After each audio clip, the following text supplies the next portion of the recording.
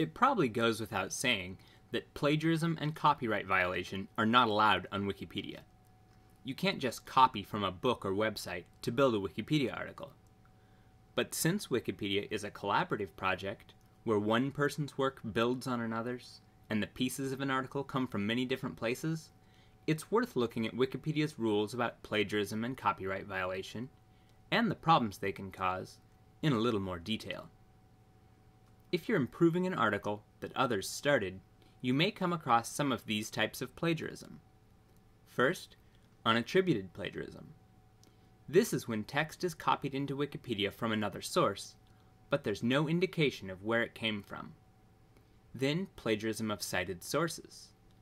If a footnote is added to show where information came from, but it still keeps the exact wording of the source, that's another common form of plagiarism.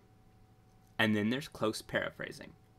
This is when an editor takes source material, whether they cite it or not, and they rewrite it somewhat, but the basic structure and meaning of the source text is still there. With close paraphrasing, there may be several small phrases that match between the two texts.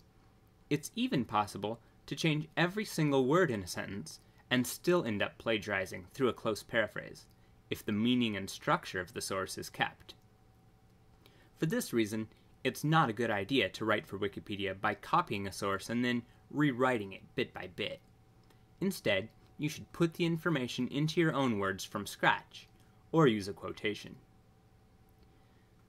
Copyright violation is a different but related issue on Wikipedia. Many cases of plagiarism are also copyright violations, but, for example, if an editor adds the lyrics to a pop song into the article about that song, this may violate copyright even though it is not plagiarism. And if an article about a court case includes passages from the ruling without indicating it, this is plagiarism even if the copied text is in the public domain and not subject to copyright restrictions. None of this is allowed on Wikipedia. If you come across plagiarism in a Wikipedia article, what should you do? Remove it.